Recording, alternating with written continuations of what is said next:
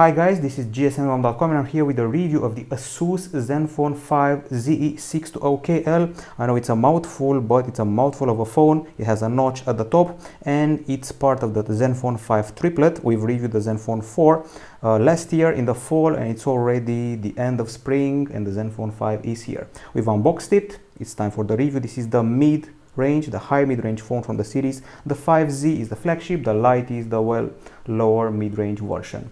It's bigger and notchier and with more AI compared to the ZenFone 4. That's one of the first things I can tell you. Now, if you're wondering about the price tag, the phone should be priced at around $400 or even $450. Some countries even $399, which is not bad. Available in midnight blue or meteor silver. The phone has a pretty typical design. You can easily confuse it with maybe a Huawei P20 Lite on account of the notch. But supposedly it's supposed to have a 90% screen to body ratio. That's what ASUS is bragging about. I'm not very sure about it, more like 85 or 83% screen to body ratio.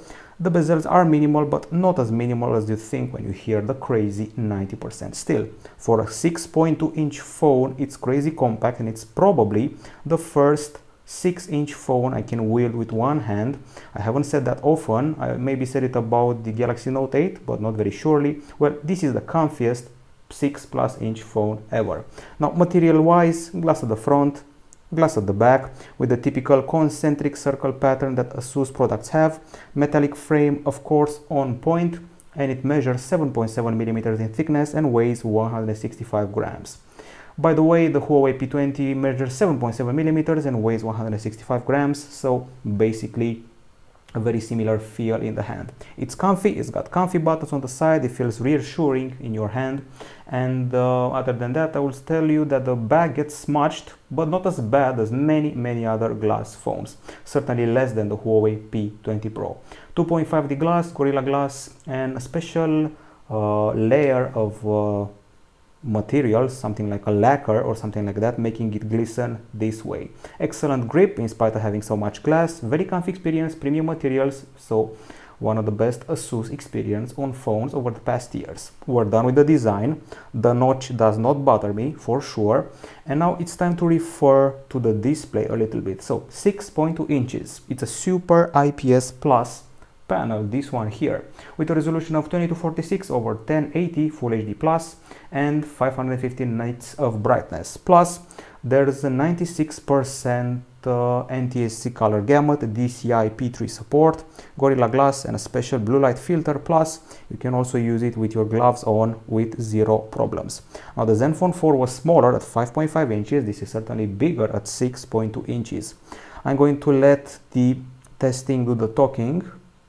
So we have a typical sample here, typical video sample, which is this one here. Let's check it out. One thing that annoys me is the lack of consistency. So here you have curved corners, top and bottom, and here you have a straight line in order to cover the notch.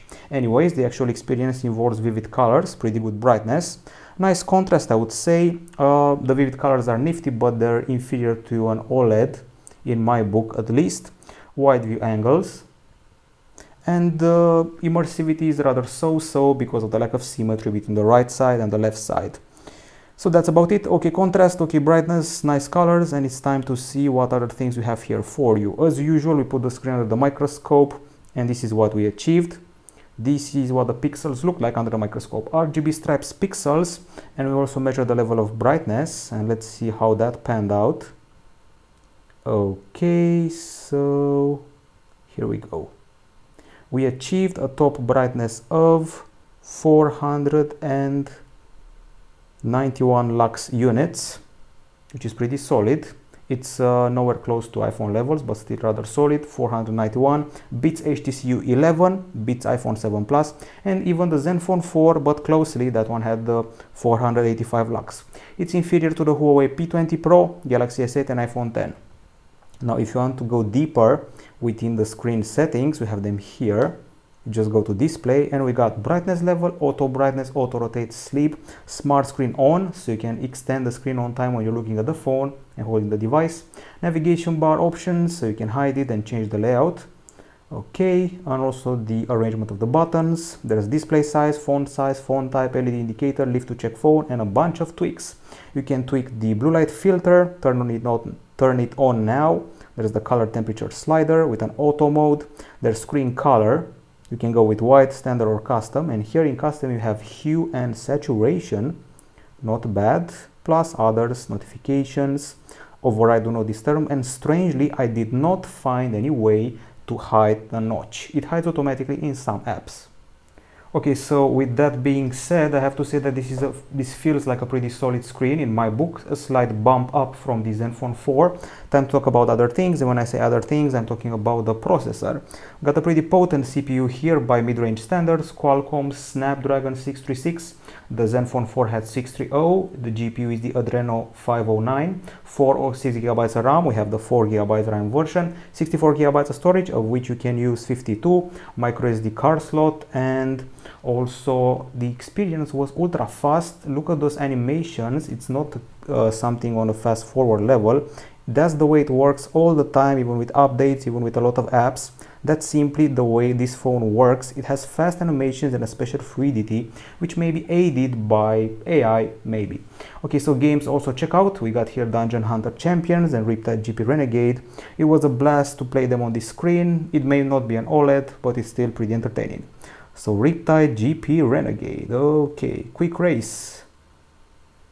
And in spite of so much bragging about gaming, you'll see that the phone is not actually adept at gaming. I'm talking about future games because the GPU didn't score very favorably in benchmarks. Anyways, let's enjoy Riptide. Typical benchmark game, you can set the graphical level all the way you want. You can go all the way up to ultra levels.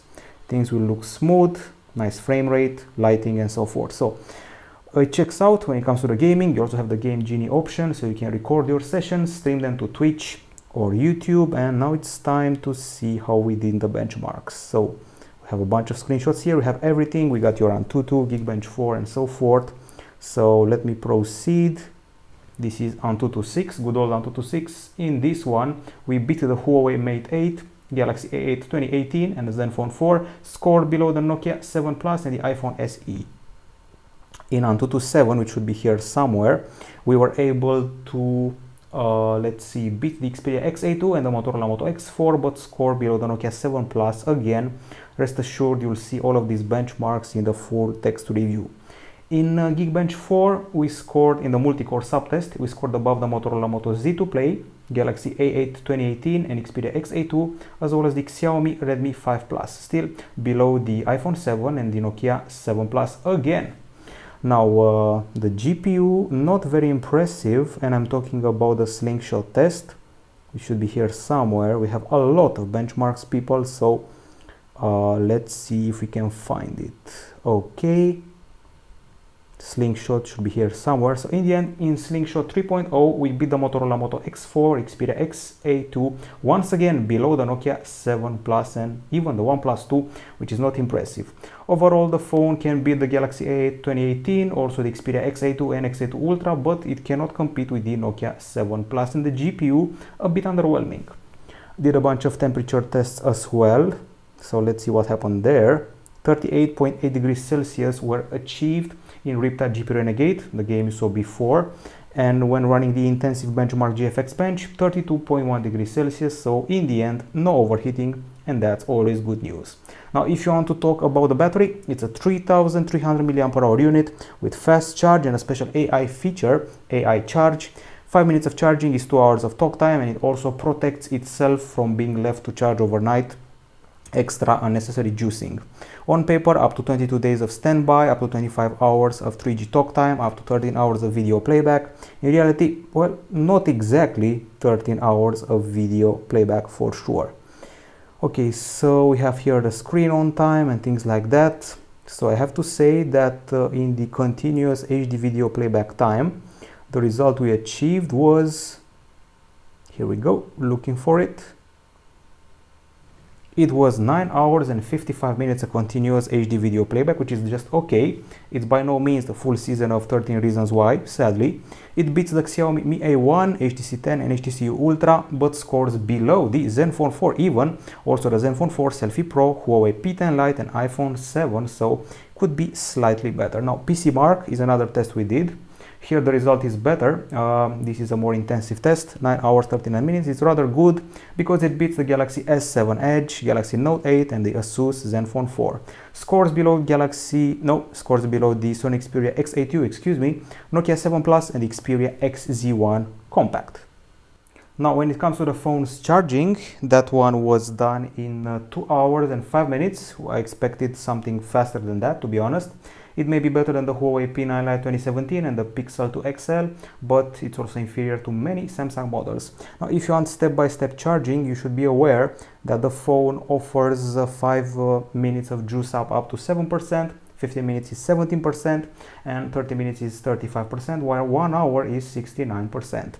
Settings for the battery include Power Master, which is basically your way of tweaking the battery usage, with performance, normal, power saving, super saving and custom, which lets you tweak the brightness and something else to activate. Smart switch at a certain level, and as you can see, each of them adjusts CPU performance, brightness and a few other things.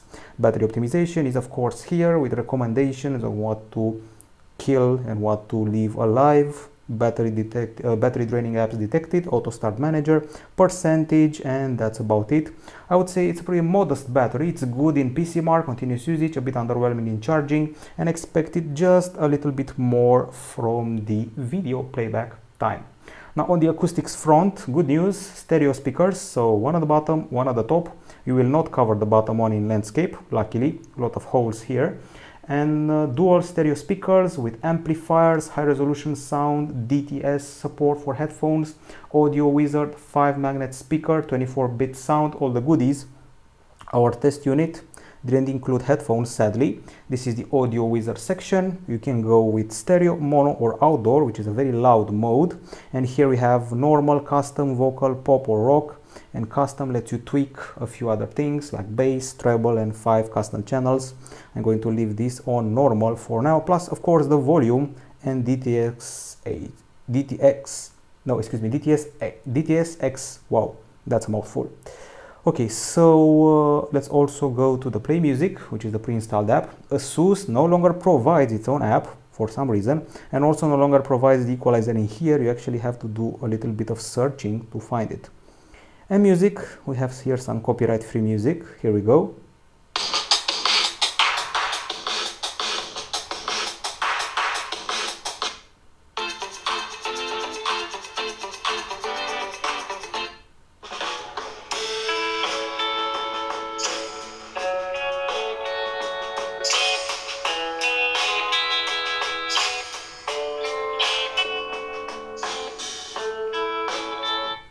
Okay, so conclusions, you just saw the outdoor mode in action and it really kicks, you can actually feel it, but the sound gets a bit weird when you activate it. It's a bit too much, like it's straining the speaker. Anyways, the experience was very loud. I love the bass here, to be honest, excellent, high notes, lots of vibration at the backside of the phone. And once again, the outdoor mode is a killer. You can cover the conversation in a small room for sure. When you attach headphones, like I did, my own earpods, you get great surround. There's also FM radio, which once again is hidden. You cannot find it here. You should be able to find it here somewhere. Here it is, FM radio included in the mix. At first, I was tempted to say that it's not available. It actually is. We go to the gallery again. Why? Because we have some decibel meter testing, this time more ample than usual. So 87.9 decibels were achieved at the front and the back of the phone without the outdoor mode on. When you put it on, it's 90.5 decibels with the boost, the outdoor mode boost, and that's pretty impressive in my book. It beats Galaxy Note 8, ASUS ZenFone 3, Galaxy S8, Huawei P20 Pro, scores below the Xperia L1, Nokia 5. The other test involves gaming in Riptide, and here we got up to, come on, 99 decibels, which was the standard result. And in the other one, with the outdoor mode on, we got as high as 102.6 decibels. It's crazy good. 5th spot all time, superior to the Nokia 7 Plus, Galaxy A8 2018, but inferior to the Nokia 8. with the acoustics done and dusted, time to turn towards the camera. So at the back we can find a dual shooter which feels familiar. It's a combo of 12 megapixel and 8 megapixel. This type of combo we also saw on the ZenFone 4, the same resolutions, 12 and 8. And the 12 megapixel one is a Sony IMX363, 1.4 micron pixels, f1.8 aperture, 4-axis stabilization, LED flash, and 16 scenarios of AI detection. So as I said before, it's a combo of 12 and 8 megapixels, and the 8 megapixel camera has a wide angle lens, 120 degrees, and according to ASUS.com, it has a combo of optical image stabilization and electronic image stabilization. Up front, there is an 8 megapixel shooter, f2.0 aperture, AI beauty, and something called Zen emoji, which can mimic your face and be applied on real-time conversations like streaming, things like that. If you don't believe me about the OIS, I actually took a photo of that. Let's see it. Here we go. Voila, the official site. It says OIS and EIS. This is asus.com. These are details about the ZenFone 5. Okay, I guess it's time to access the camera interface. Here we go. Camera app hasn't changed one bit from the ZenFone 4. That's my first impression. You can switch between the cameras with ease, wide angle or main. You can also take photos pretty fast, pretty rapidly. Let's turn off the flash. Quite fast zoom, but no 2x optical zoom for sure. You can see here the auto identification of a scene that's basically food, considers it to be food. We've got a pro mode, easily accessed, white balance, exposure, ISO, shutter, focus, and reset, all of them. And these are the main modes. You got beauty, super resolution, panorama, time lapse, auto, pro, GIF, and slow motion to play with. Also this one here, which is basically depth effect, or better said bokeh, and we can change here the aperture and create a beautiful bokeh effect. This also applies for the front camera, and other than that we of course also have 4:3, which is the aspect ratio here. A couple more aspect ratios and more options to find here. Nothing out of the ordinary. Timestamp, watermark, touch shutter. You can film up to 4K, and that's about it for a high mid-range phone. Once again, fast focus, fast zoom, fast picture taking, but it's time to let the gallery tell us the whole story. So we have a lot of pictures, be advised. Some of them are indoors, and they're pictures of East European Comic Con, but I'm going to start with the daytime photos. So I feel that the wide angle shots were a bit too curved for my liking.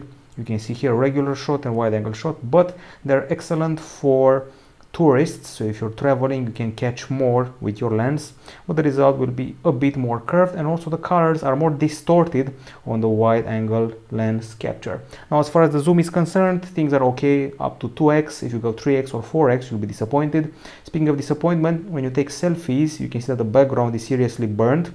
I know it was a sunny day, but still too much light behind me.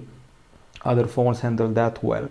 And when the selfies do come out, I have to say that the skin texture is okay, the color is okay, and the tonality, but the problem with the overexposure of the background may be annoying with your selfies. Bokeh is okay, close-ups are also okay, but every once in a while you get a bit of annoying blur when you're trying to focus properly on a close-up, but still. Close-ups of flowers were excellent in my book, easily competing with the likes of the Galaxy A8 2018, Nokia 7 Plus, Moto X4, and by the way, excellent colors. Pretty okay details, basically I would say iPhone level details, let's say an iPhone 8, but not more than that. Doesn't go into the Xperia territory. The greens are better than what I saw on the Huawei P20 Pro, which burned them a bit. Panorama was a bit small at 9600 over 960 pixels, but the curvature was okay. I also felt that the sky is slightly overexposed in the later shots, so let's proceed. Slight overexposure of the sky, slight burn, not a natural view. You can use HDR to correct that, or simply not use the wide angle shots, because once again they create strange colors. Just look at this picture here, you'll get what I mean. Very strange way of capturing the skies. Okay, so you probably want to see selfies without the glasses, which may spoil the experience. Once again, everything behind me is burnt by the sun, but I feel that the skin texture, hair texture, and color are okay, so overall not that bad. The overall experience during the daytime feels pretty much on par with the LG G6 from last year, but with better colors and no burn. Also, it feels about on par with Xperia XA2, maybe fights on par with the Motorola Moto X4, and feels a bit below the Nokia 7 Plus. So you have to remember that the wide camera has a poorer focus, the wide angle camera, and also poorer color, so stick to the main one. It's one of those cases when I feel that the dual camera was not necessary. I would have preferred maybe a higher resolution main camera. In the end, below Galaxy A 2018, below Nokia 7 Plus, and equal or above the Moto X4 and the Xperia XA2. That's my conclusion. Those are daytime shots, and we also have here some indoor shots. I would say that things are reasonable, but when things are in motion, you will catch some blurred frames. That may happen every once in a while. It's a Comic-Con, so people will be moving around. Of course, we have cosplay, we have lots of suits. In general, the colors were okay. In my book, also the clarity. Got a female Thor here. When you zoom in, you'll see that the details are underwhelming. Not exactly the best tool for a photojournalist, but you can take okay shots provided that subjects aren't in motion, otherwise they're blurred. So these were daytime shots. Let's go to the nighttime, see what happened there. I'm talking of course about the low light shots, which for some bizarre reason looked a bit better than those taken during the day. I'm happy with the brightness. I'm also happy with the colors, except for once again the wide angle camera colors. The street light halos aren't big, the zoom was quite okay. Okay, let's go further. Once you activate the wide angle camera, things will get hectic, a bit orange, but the street light halos are okay in my book. Nice shots, nice focus, nice lighting, pretty good use of the flash, doesn't exaggerate, good exposure, and the flash is a bit blue, makes the images a bit blue, but nothing serious. It's good for a mid-ranger for sure. We do not have Galaxy S9 expectations here, more like superiority from the ZenFone 4, which was a bit of a letdown in the low light scenery. This feels like a slight upgrade, something like 20 or 30%, and that was needed. It's the equal of the Moto X4 during the night, below the Galaxy A 2018 by a bit, and also feels slightly below the Nokia 7 Plus again. However, I feel that these photos are a bit brighter during the night compared to those with the Nokia 7 Plus. And also something to show you, I took the same pictures with the regular camera and the wide angle one to see the difference in strange colors. So this is nighttime, 3 AM, a regular camera, wide angle camera. This tells you everything there is to know about the color calibration of the wide angle camera. In the end, above the ZenFone 4 for sure. I don't want to babble around and dabble around in the main 500 photo area, so I'm going to go to videos. Let's chat about the videos for a bit. So MP4 Full HD 30 frames per second and 20 megapers bitrate, and I have to say that things aren't actually bad, so things are not bad at all. Pretty solid microphone, nice clarity, pretty swell colors. Okay, zoom up to 2x or so, go more than 2x and you'll be disappointed. There's a bit of grain afterwards. The hue of green isn't bad, something I complained about all the time when playing with the Huawei P20 Pro. Of course, we tested the stabilization, we walked around a bit. Yes, I know the image is a bit shaky, however, there's no refocus and there's no strange flickers. Overall stabilization, not that bad. Feels better than the predecessor for sure. No refocus and no flicker, and I'm pretty sure we have a 4K video here somewhere. Okay, so this is the 4K video we're looking for. Pretty nice exposure setup for the sky. Excellent color calibration. So it looks basically like something you would film with a flagship. Although the sky looks a bit odd when you're not focusing on it. If it's in the background, it may get the distorted colors people hate. And a pretty bad behavior with the wind, so if I turn the microphone on, the wind would be crazy. You'll hear that on desktop for sure. Okay, even more shots. We have this one here, some ducklings. We also did the slow motion or two. And in some of the shots I felt that the exposure change was a bit sudden. Here another 4K video with a swan and its babies, people throwing grass at it. And also the front camera, I use that, walking around to see if it's a good vlogger's tool. Just like the selfies, it burns the background, but keeps the face pretty intact. Texture-wise, color-wise, things are quite okay for a vlogger. Okay, so the 4K videos are taken at around 40 mega per second. They're not bad. They're basically the best thing about the phone filming. I would have to say that it's superior to the Motorola Moto X4. Things are less burnt and the equal of the Nokia 7 Plus, maybe slightly below the Galaxy A8 2018. I would even go as far as to say that this phone can even fight the Samsung Galaxy A8 2018, and the video was in general a pleasant surprise on this handset. Except for the cyan sky and maybe some of the strange thing for the selfie filming, things are quite okay. It's also superior to the Xperia XA2, which was not consistent and constant. Now, if you want to see some of the videos I've taken at Comic-Con, have a lot of them. You can see people gaming, you can see the latest gaming laptops. It can handle bright lights, it can handle the screens, it can handle movement. Not bad for a journalist's tool. While the photos were hit and miss with moving subjects, the videos are quite okay. I love the focus because there's a lot of stuff to focus on at such shows and it can handle it. I created the collage of this and I was happy with the results. Okay, so this is daytime and this is also interior. Now let's go to the low light capture. We actually have a bunch of shots here. This is one of them. It's 30 frames per second in full HD. We got big halos, got some artifacts and a bit of softer edges. Also not the brightest in the world and we just lost a bit of focus.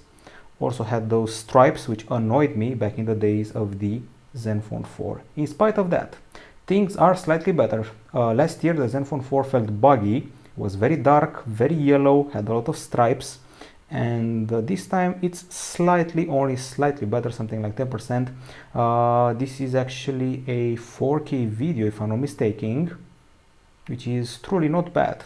If you want a comparison, it's something like you would film with the Samsung Galaxy A5 2017. That's the vibe. You can see now some moving dogs here, which would be marching towards me in a pretty creepy experience. Okay, so we have several more low light shots. These ones here. Be advised, these are filmed with a 60 frames per second camera, possibly the wide angle one. Not the best in the world, by no means, but they feel a bit brighter. Anyways, a bit better than the ZenFone 4, still no record breaker, still no memorable, a bit better than the Xperia XA2, I would say, and okay for a mid-ranger. We are done with the camera. In the end, just a slight upgrade from the ZenFone 4 and not a record breaker for sure. When it comes to the web browser, you're going to have to use Chrome. That's the pre-installed one, and I'm going to access gsnhome.com from this browser. If throughout the review you've seen me touching the screen without a response, it may have to do with my dry fingers or lack of electrons, otherwise I cannot explain it. The phone never has a lag, I showed you before, you can do a lot of things. Sometimes the screen acts weirdly, once again possibly because of my electrons. Anyways, smooth scrolling experience in the browser, the keyboard is well spaced and has swipe, and the benchmarks for the browser were, I would say, okay, not more than that.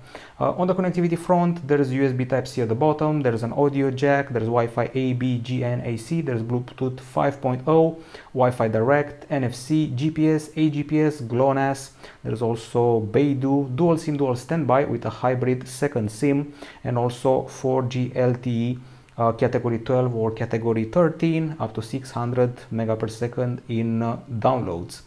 Other than that, well, the calls were loud and clear. We also have something called AI ringtone, which sets your ringtone properly for the surrounding noise. And we also did a bunch of speed tests, and let's see how that panned out. If you're not happy with what I did in the video for the camera area, rest assured you'll find more details and more detailed experience in the text review, very detailed, on gsnhome.com. So here we go.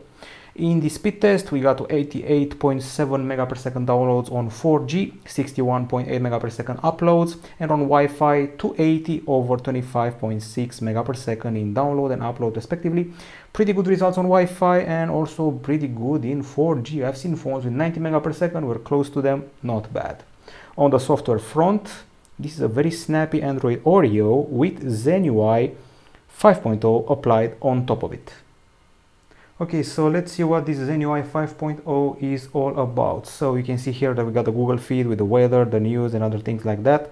You can get also customized information, and multitasking is done like this. You got a carousel, you can close all the apps if you want to, and you can do a bit of split screen, press this or press this, and you got Facebook here, and you can also have something like play music here. So I can keep scrolling on Facebook and I can listen to tunes. I can also see my gallery do other things. So split screen and carousel available on the device. Let's actually free some of the memory.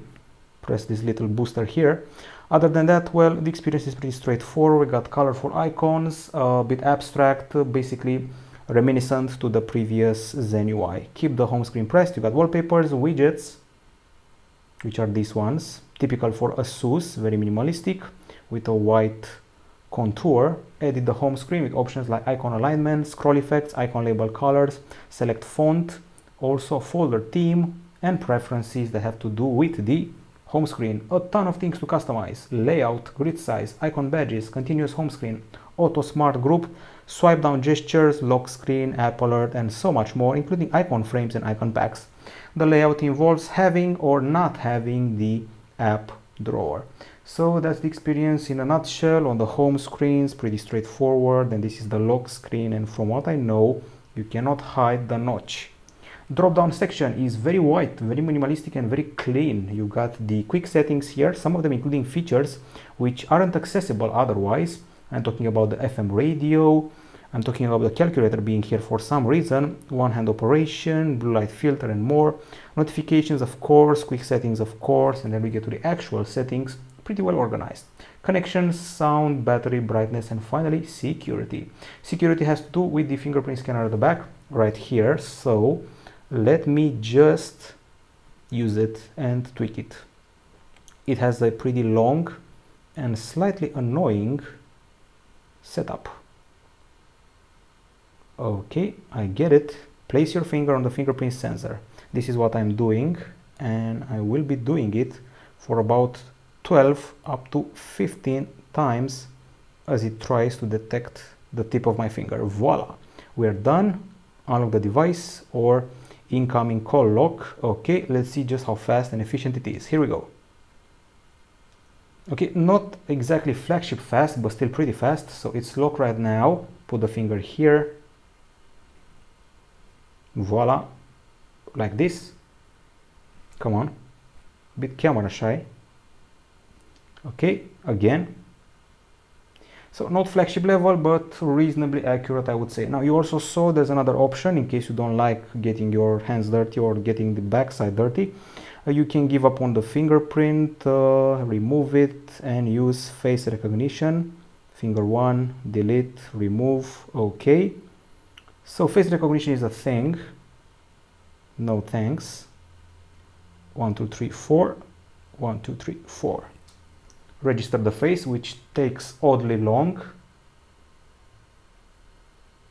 This time it was faster. Last time I tried it, it took a huge amount of time and that was actually creepy.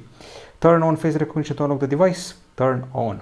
Okay, let's see how this works. So, power of the device, do something like this. If it doesn't see your face, no bueno. Okay, now let's try it. It saw my face pretty fast.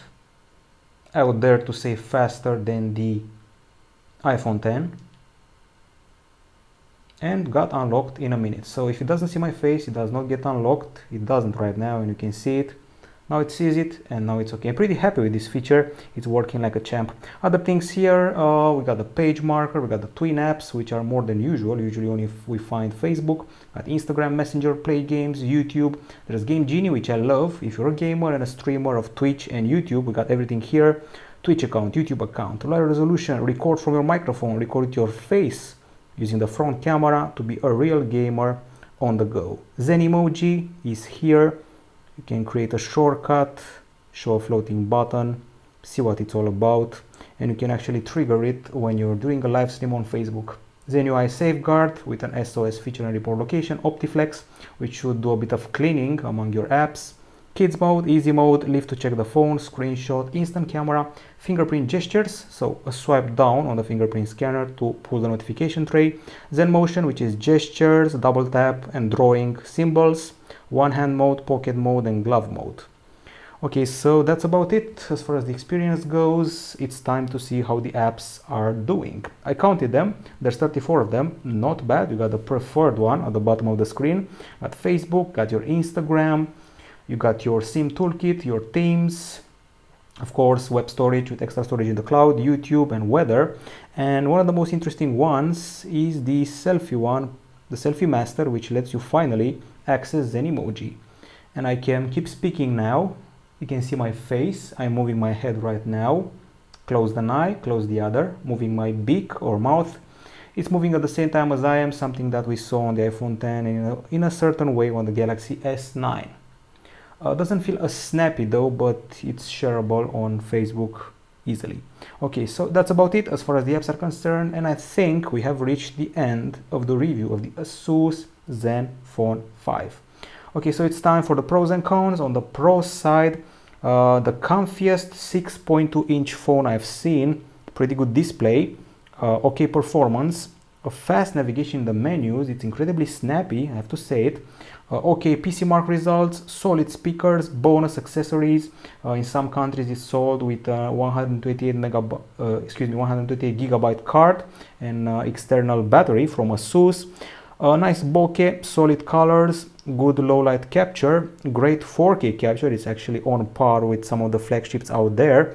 Let's see what else. We got solid video capture overall, pretty nice Zen UI, custom and clean experience, well organized in the interface, some AI features here and there, fast face unlock. Those are all the pros. Now on the cons, well, there is no way to hide a notch that I know of. The GPU was a bit underwhelming. Video playback time should have been slightly better. I'm talking about the battery life. Also charging should have been slightly better as well.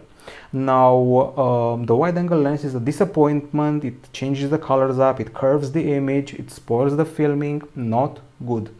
Didn't feel any optical zoom. We don't have optical zoom, and that's a bit of a bummer nowadays. Some of the pics were burnt, especially in the selfies, the background, and it's not a big jump from the ZenFone 4 in the camera department overall. And the low light capture was a bit poor in the video area, not compared to the ZenFone 4, compared to what we see nowadays. So this is the ASUS ZenFone 5.